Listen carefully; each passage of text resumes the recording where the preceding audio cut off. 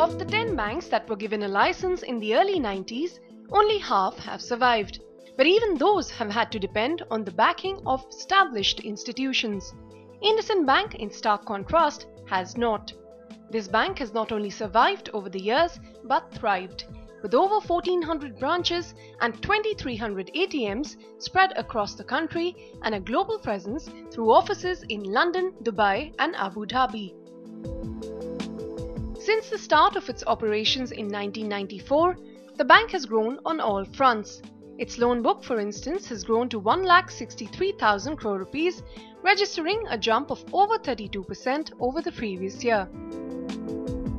Its strategy over the last decade or so of focusing on corporate sector lending but steering clear of riskier sectors like roads, infrastructure and power generation has helped.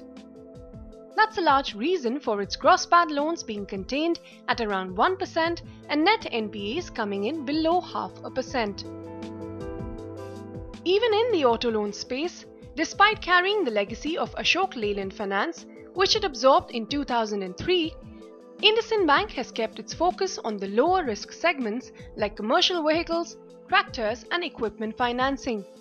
And so, while many of its peers grapple with slowing growth and weak balance sheets, Indusind Bank is well poised to accelerate its growth rate, making it one of the contenders for the crown of the Outstanding Company of the Year at the cnbc TV 18 India Business Leader Awards 2018.